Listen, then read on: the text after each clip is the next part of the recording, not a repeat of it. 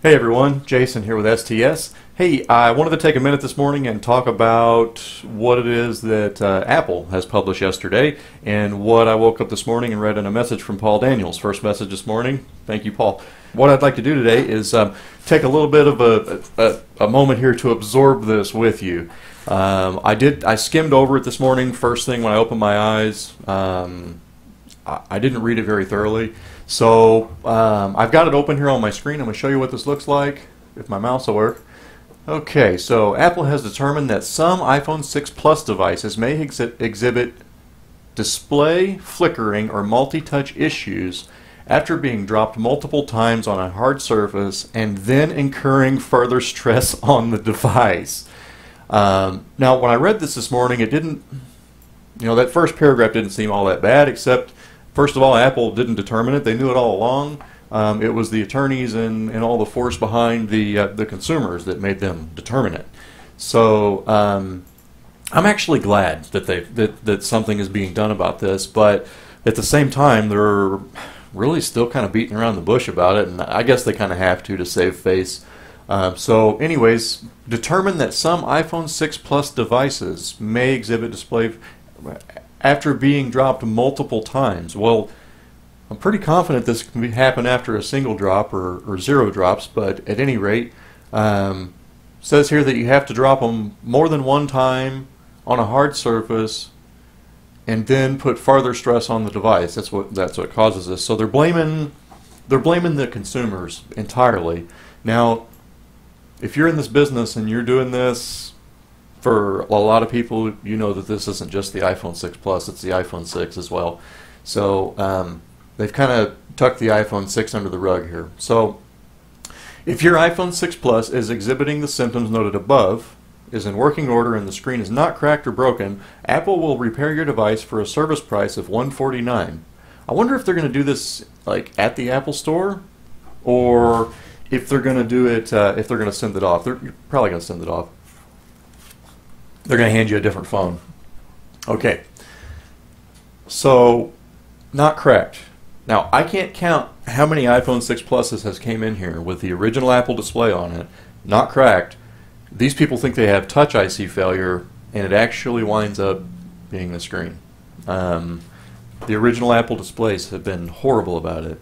So, so here's what we're going to do. This reimbursement amount will equal the... Okay. I skipped a paragraph, sorry. Apple will contact consumers who may have paid for a service repair related to this issue either through Apple or an Apple authorized service provider to arrange reimbursement. If you have not been contacted but paid for a repair that you believe was related to this issue, please contact Apple. Now, as far as I know, I don't know of any Apple authorized service providers that are fixing this. Zero. Well, not publicly anyways. They're not doing it for the public. They're doing it for Apple. They're not doing it for you. Proves that Apple knows about it and has known about it for a long time. Okay, the reimbursement amount will equal the difference between the price you paid for the original service to your iPhone 6 Plus and the $149 service price. So, this whole group, this paragraph here is just put out there like make them look better. I don't think there's anybody that's actually paid an Apple authorized service provider to have this done, because it's not being done. Like Apple hasn't said, oh, sorry, your phone's messed up, you can take it here to get it fixed, or you haven't taken it into somebody with an Apple sign on the front of their shop and them actually been authorized and fixed it, because Apple has not authorized anybody to make this repair. So I don't know where these two paragraphs come from. Maybe, whatever. Okay, so here's the process. Choose one of the service options below. Your iPhone will be examined prior to any service to verify that it is eligible for this program and is in working order. This program only applies to the iPhone 6 Plus. So if you're one of the people with the iPhone 6 and have touch disease, you're screwed. Apple don't give a shit about you. Apple, okay, so here's links to find Apple service providers. Here's links to find retail stores.